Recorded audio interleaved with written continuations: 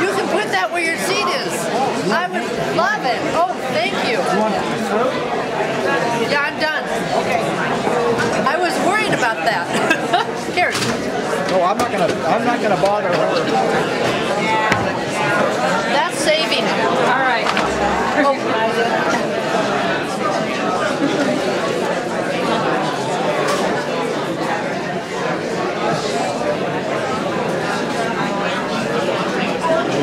See the short radio phone with the green shirt that way right now?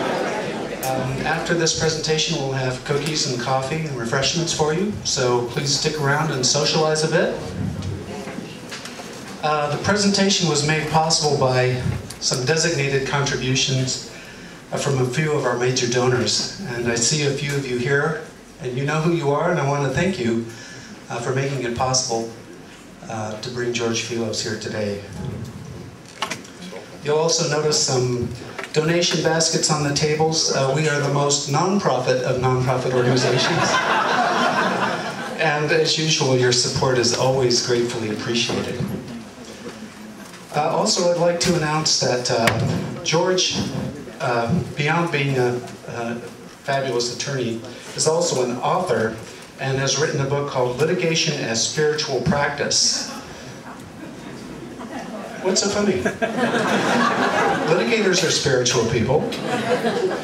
So the book's available for $25, and it's over here on the table at the end of George's presentation. He'll be happy to autograph those. There's also a tape, which is available for $10, called Fundamentals of Prosperity with Prosperity Meditation. So not only is he a spiritual attorney, he meditates. So for our guests who aren't familiar with us, Compassion and Choices of Washington is the new organization created by the unification of Compassion and Dying and End-of-Life Choices, which was formerly known as the Hemlock Society. For more information, there's a display table back there. We've got information about advance directives. We've got the physician orders for life-sustaining treatment, the POLST forms for you, all kinds of information back there. So please take a look at our display. Those of you who came to Compassion and Choices from End-of-Life Choices, or Hemlock, are very familiar with meeting here because End-of-Life Choices had an annual meeting every year. And our new organization's bylaws will not require us to have an annual meeting to do the kind of business that you were familiar with at End-of-Life Choices, but we will be doing an annual presentation like this every year, and hopefully the tradition will continue and we'll keep doing it here, where we're so welcome. We're delighted to have George Felos here today, and we're going to be asking one of our younger supporters who is studying to be an attorney to introduce him for you. And that is Amy Welch. Amy comes from a politically active family that embraced the value of diversity, choice, and civil liberties. She became a Hemlock member at the age of 18 and managed the newsletter for the Nebraska Hemlock Society while she was still a student. She moved to Seattle several years ago and then became the office manager of the Hemlock Society of Washington. She left her position last year to enter law school at Seattle University. She continues to be active with Compassion and Choices, and there is this idea that the only people involved in this movement for choice at the end of life are all elderly people, and that is not true. There are a lot of young people interested in this issue, and Amy's here to tell you about that.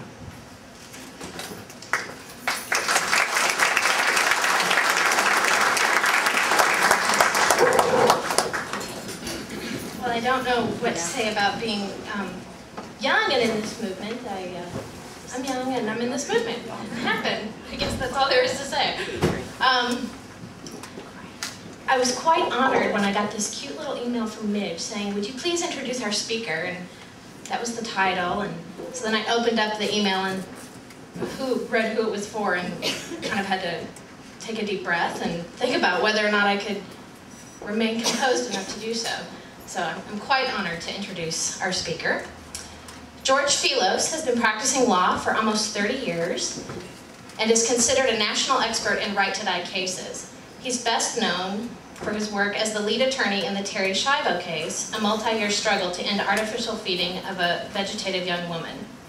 Prior to Schiavo, George argued the landmark case establishing an individual's constitutional right to refuse or have withdrawn unwanted medical treatment in the guardianship of Browning.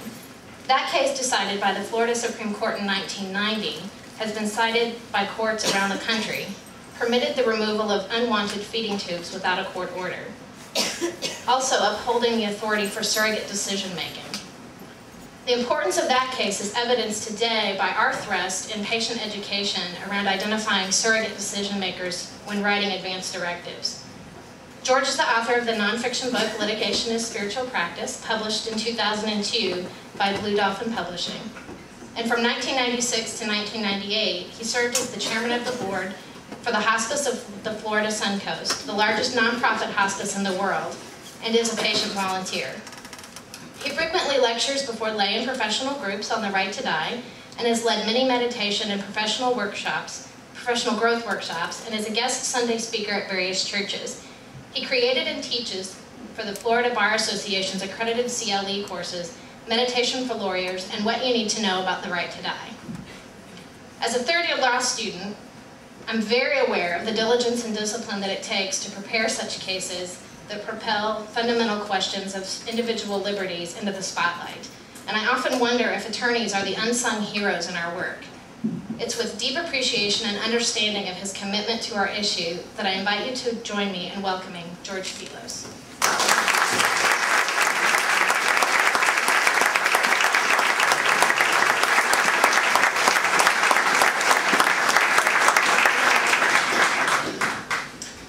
Thank you, Amy, for that introduction, and thank you to Compassion and Choices of Washington for their invitation to come from hot and humid, sunny Florida to cool and delicious and autumnal Seattle.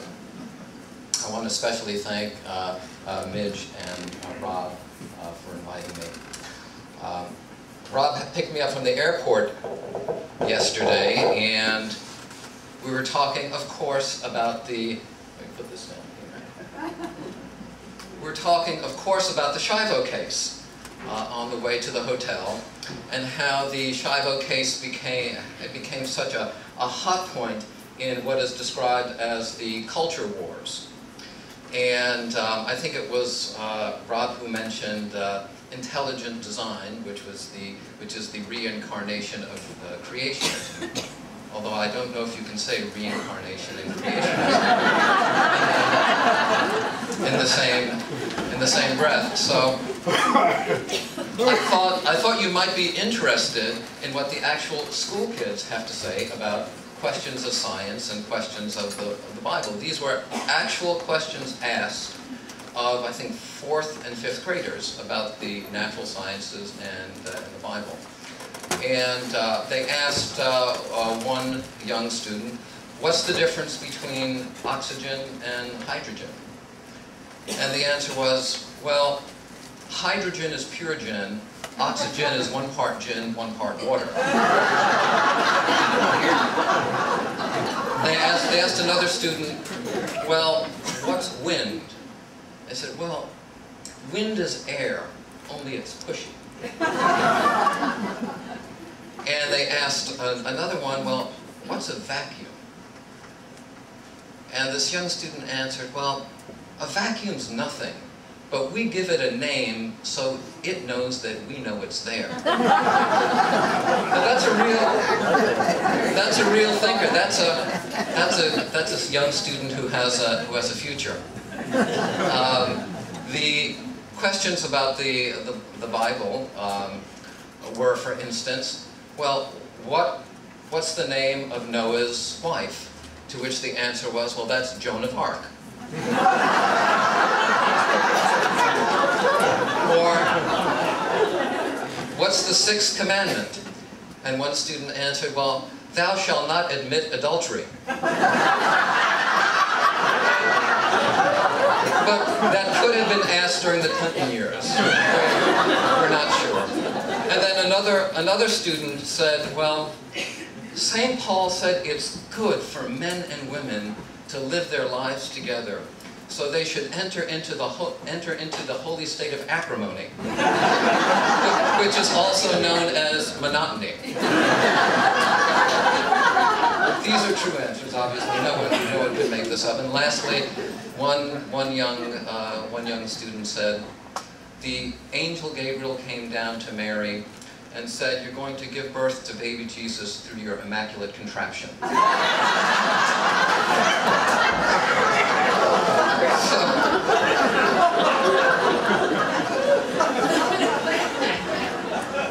So there is an intelligent design in the universe. Thank God it's with our young people. I found through the Schiavo case, you have to have a sense of humor. I mean, if you can't laugh at times, and there were times, believe me, when I could not laugh, and that's a signal, a red light goes on, and I say, uh-oh.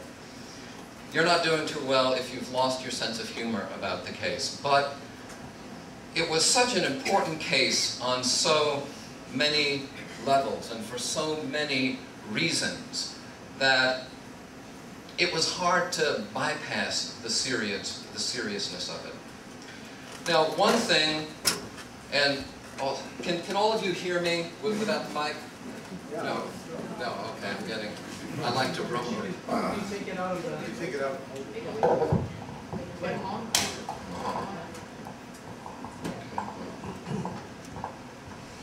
Okay, I'm technologically adept enough to take a mic out of a holder. That's good.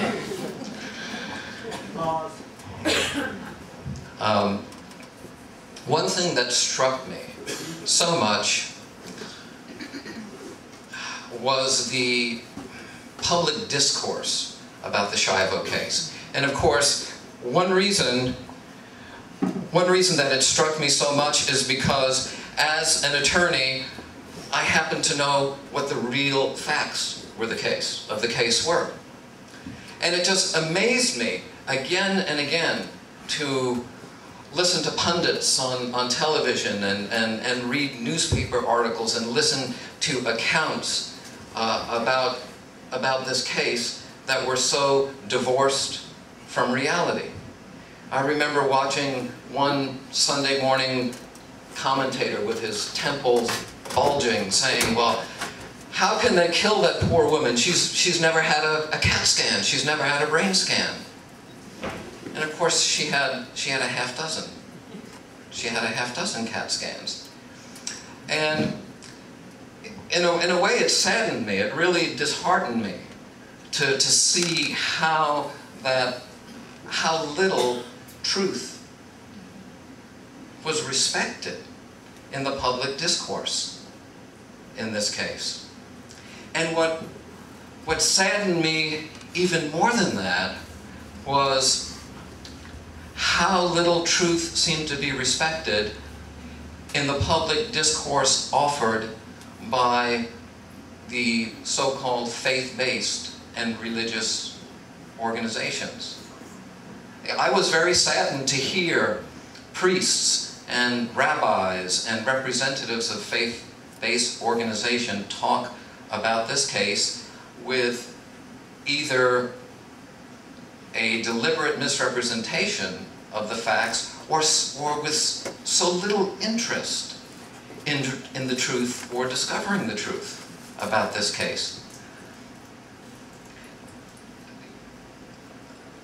I was introduced as writing a book as litigation as spiritual practice. Spiritual practice means something to me. It means something to most Americans. We're a very spiritually oriented culture, however that may manifest for each individual. And as a spiritual seeker, you don't just respect the truth is paramount. And some of our most deeply cherished and held beliefs have to be let go of when we're faced with the truth. And so it bothered me and it saddened me in this context to see the debate about Terri Schiavo. And through my work in this area for now close to 2 decades from starting in the Browning case. And the Browning case was like in legal importance as far as the right to refuse medical treatment, it took priority over Schiavo. It was the precedent by which the courts were judging Schiavo in the Florida case. But of course, in terms of the publicity and impact in this country and around the world, it was a smaller version, although it was controversial, because before Browning in Florida, no nursing home patient could remove a feeding tube, whether competent or incapacitated in the state of Florida. And so the Florida Supreme Court in Browning proclaimed what we all now just believe to be our inherent right or ordinary right, that every competent individual has the right to chart the course of their own medical treatment. And that's a fundamental liberty that we all share. It's inherent to who we are as individuals, as persons, to be able to make those very intimate and personal choices. And so the Florida Supreme Court in Browning went on to say, your prognosis is irrelevant to that right. Doesn't matter whether you're terminal or you're not terminal. It doesn't matter, how that disease may progress or not progress. They put it in this way. If you have a recoverable condition, if you have a condition that is recoverable if you take this pill or have that very unintrusive treatment, it's your decision whether to take that pill or have that treatment, because it's your body. And we as a society may disagree with your choice. Most everyone else might say, sure, I want that pill. I want to recover. I want to lead my life. I'll have that treatment. I'll have that. I'll take that pill. But for the one person who decides for whatever reason that that is not how they want to chart their own medical treatment, they have the right to say no. And the court also said that it doesn't matter what type of treatment we're talking about. The cases, a number of the cases before Browning made this distinction between extraordinary treatment and ordinary treatment. Well, patients have the right to refuse extraordinary or invasive treatment, but should be compelled to receive ordinary or non-invasive treatment. But of course, what's extraordinary or ordinary depends upon the subjective judgment of that patient. So the Florida Supreme Court also said that the type, not only is the diagnosis irrelevant to the right, but also the type of treatment. And of course, the Florida Supreme Court, as every other court in this country, has said and ruled that the artificial provision of nutrition and hydration is medical treatment that patients have a right to refuse. So it seems, when you listen to that, it sounds, well, yeah, that sounds right to me. That sounds acceptable. There's nothing particularly controversial about that. And then came along the Schiavo case. Now I have to tell you, the first time that Michael Schiavo walked into my office 8 years ago, and this case was referred to me because of the Estelle Browning case, Michael walked into my office and I listened to the facts, and this was a removal of a feeding tube case, and there was no written living will. So the paramount issue would be the intent of the patient. Because this is a personal, individual liberty right, the courts also say that when a patient has lost the ability to express his or her own medical treatment choice, that a surrogate has the right to effectuate the choice that the patient would want for himself or herself. And of course, a living will is the best evidence of that, but oral statements of the loved one, lifestyle evidence, can also come into play. So in talking to Michael Schiavo, I was listening to the facts and said, this case isn't going to make any new law. There's nothing groundbreaking about this case. It's just applying the facts that we have and the law that we have to this case. And so maybe I was naive in a way, but I was surprised and became almost shocked at the ever-increasing ratcheting up of public interest in this case and public debate and hysteria about what I thought was a relatively ordinary case about an ordinary choice. And that is, I came to conclude, part of the sign of the times. That in this area, many of you have been involved in this area from a legal sense for many, many years. That the history of right to die, and by that I mean withdrawal or termination of unwanted medical treatment, started with the respirator cases in the 1970s, the Quinlan case, where the courts and legislatures finally proclaimed what is also obvious, that the fact that there's a medical treatment or technology to prolong one's life does not mandate its use. Well, it took us a while as a society to jump over that hurdle. And then in the 80s came the feeding tube cases, which struck deeper public chord and response. There was something about withholding food and water from a patient that made many more people uncomfortable. And there were some judicial decisions out there that said, no, that's not medical treatment, that's comfort care, but those were on the trial level. Those were reversed on appeal. So I thought this was a battle that had been fought, won, had been put to rest. After the Browning case in Florida, the decision I think was issued in 1991. There was about a year or two, where healthcare providers, hospitals, nursing homes, state authorities, state legislature had to bring the law and healthcare procedure into alignment with the court's decision. But after that, it was a system that worked well, or relatively well.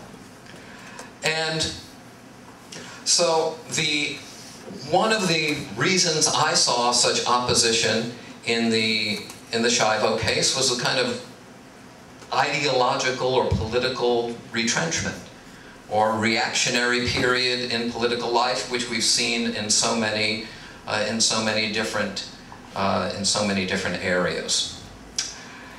And another thing that is so disturbing about this to me was the right of self-determination is so fundamental, not only in the field of medical treatment choice, but throughout our entire society. The right of self-determination, that right of inherent liberty, is so fundamental to our core beliefs in this country that I found it very disturbing that a right of that nature was being attacked so heavily in this case. And the Browning case, which was controversial in many ways, because it was groundbreaking, there was a lot of resistance to a change in the law, generated a lot of opposition. And so I thought to myself, I tried to reflect on some of the underlying bases of that opposition. And I came to the conclusion, or one conclusion, that our fear of death, our collective fear of death, was one of the underlying reasons that motivated the opposition in these type of cases. Now, but if you talk to the opponent and say, well, why are you opposing this? I'm sure they're not going to come out and say, well, because I'm afraid of dying. you know, there would be other reasons expressed. And it reminds me of a conversation I had with a fella I met who did a year's stint as a volunteer in Mother Teresa's hospice in Calcutta. And he had come back from the States, and I was very interested in talking to him because I have a long hospice background. I've been a hospice patient volunteer, or was for many, many years, until they found out who I was, and then they said, oh, you ought to be on our board of directors, and I eventually chaired the board of the largest nonprofit hospice in the world. So I wanted to trade hospice stories and hospice experiences.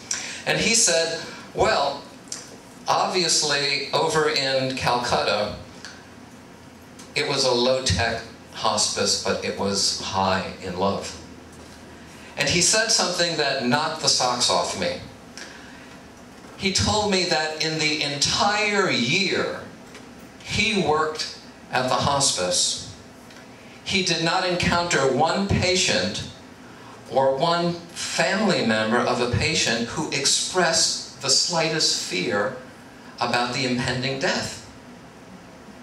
And I said, wow. I contrasted that with my hospice experience, and so much of the drama and uncertainty and fear surrounding the whole death process. And I began to wonder, and then of course I've also pondered it in terms of the Schiavo case and the hysteria surrounding Terri's death process. And I started asking myself questions. Well, why is that? Why is it that there is obviously such a huge cultural difference in how death was approached? And the first thing I said, well, there's the religious aspect. The predominant religious faith of those who were being served in Calcutta was Hinduism. And of course, reincarnation is a prevalent belief in Hinduism. But then I reflected on that a little bit more and said, well, hold on. Surveys have been done in this country time and time again, and I think the statistics are